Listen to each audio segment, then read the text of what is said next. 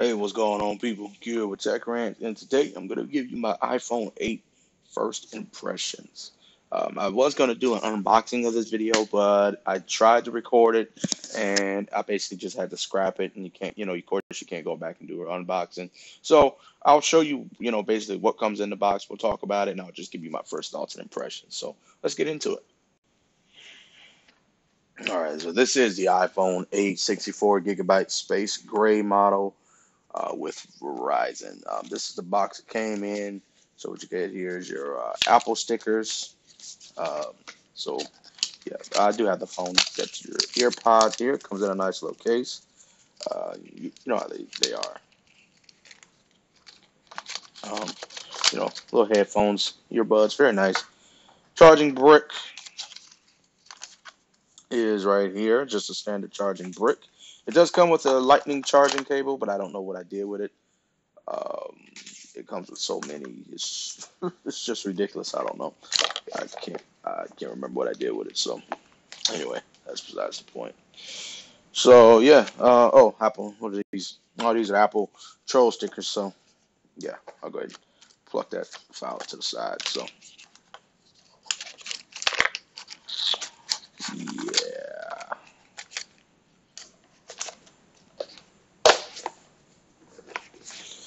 All right. So put that to the side there. And then here we go. Here is the phone. Now, of course, it's in a case at the moment. But outside of the case, let me see if I'll take it out. I'll take it out the case for a brief seconds here. Just kind of give you guys that dramatic effect so you can kind of feel it. So take a look at it. Very nice. Like this phone here is the truth, man, for real. This phone right here feels very nice in the hand.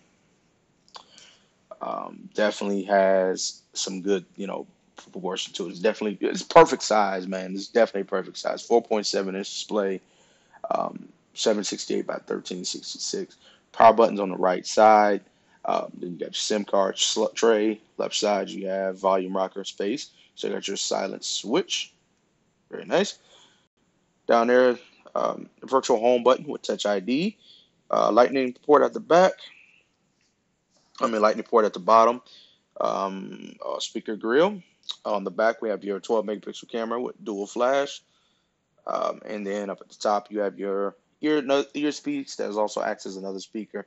And then you have your 7 megapixel front facing camera. So very nice, guys. Glass on the front and the back. It does work with my Samsung wireless charger.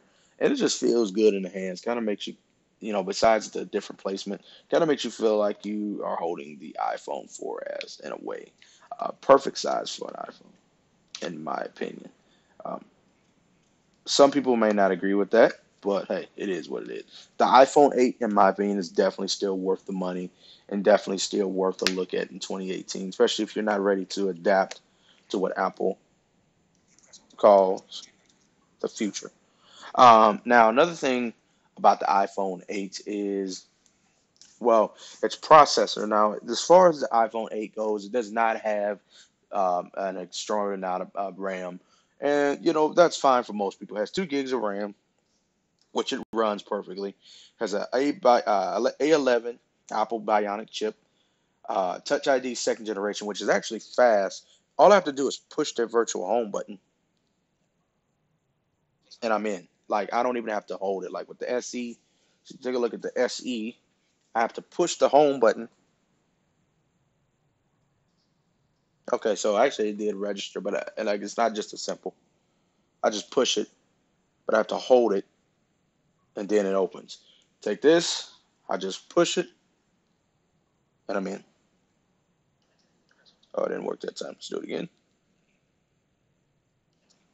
It's instantaneous. Like it's just there. So Touch ID on the iPhone 8, that second generation, is very, very fast. So overall, guys, this is running iOS 12.1.3 released as of the making of this video. And this phone is just fast. It's fluent. It's smooth. And I'm gonna make a whole nother video on why I came back to Apple. And I see why people choose Apple over Android over so many reasons. I've been using a whole lot of phones. I used the 6T for a while. I used the Note 9 for quite a while. Note 9 is wonderful phone. I've just been playing around with all these different phones, so I have a good idea of what's considered quality, or whatever the case may be. So definitely, guys, this phone here has been working fabulous.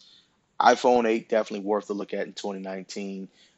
It's smooth, it runs good. It's a overall good contender. I wanted the red color, but they got a red case. What can you do? So overall, guys, first impression of the iPhone 8, definitely worth looking at it in 2019. Very fast. Touch ID is amazing. Feels perfect in the hands to me, in my personal opinion. Running the latest software, and as Apple proved with the iPhone 5S, they will support their phones, their older models, for up to 5 years. So yeah, this came out in 2017.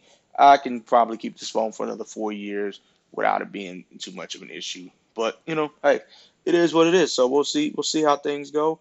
And this is on the Verizon network.